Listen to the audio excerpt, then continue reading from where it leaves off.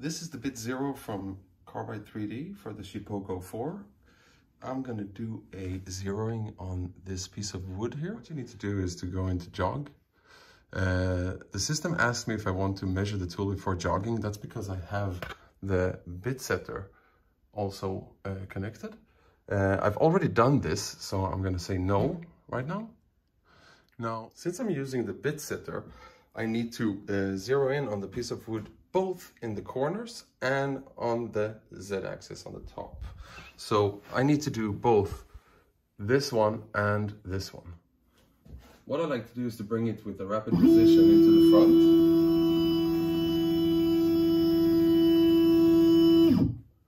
Now to do this, obviously I need to remove the dust collection so I can access. So I'm jogging the router in place with my Bluetooth keyboard.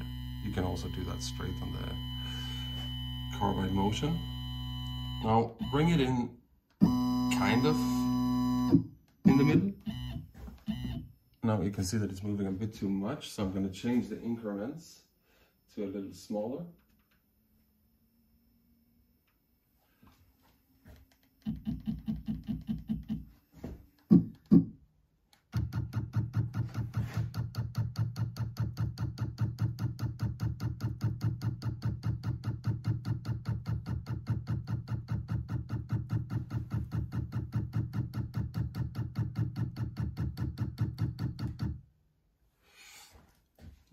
Now here, what I like to do is to be really accurate. So what you want to is for your end mill to just go under the rim of this circle here. You can see that I positioned the end mill in the middle and it's just going below the rim here. After you position the end mill in place, don't forget to attach this little magnetic piece to the router so you can close the circuit. Now we are ready to initiate the first probing.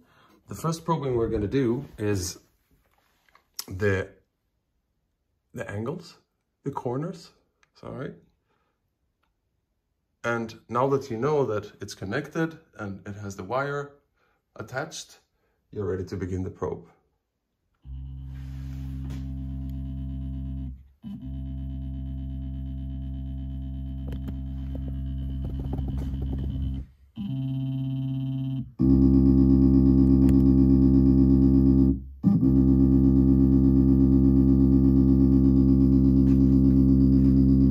Taps the four edges of the corners and then it goes on top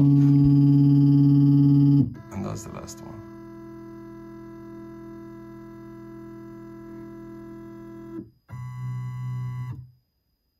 And that's it. The second probe we're going to do is the Z-axis. So to do that, just place the BitSetter on top of the board. Jog the router in place.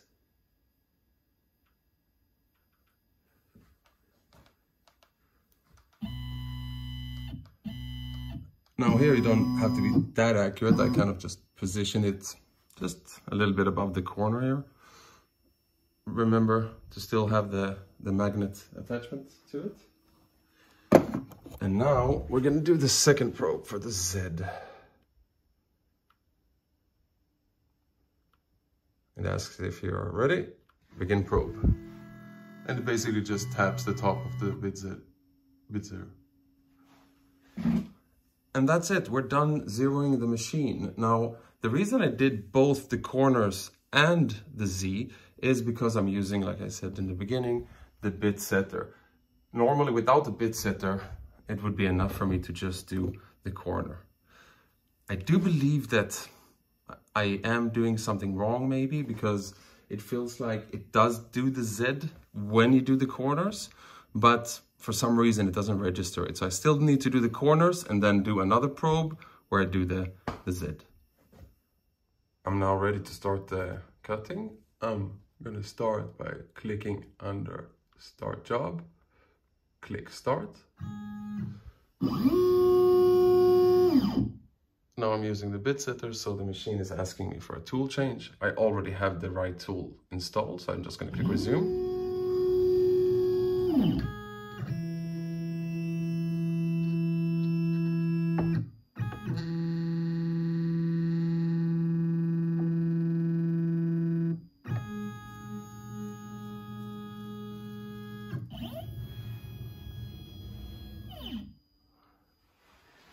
Now the machine is ready, it asks me to turn it on.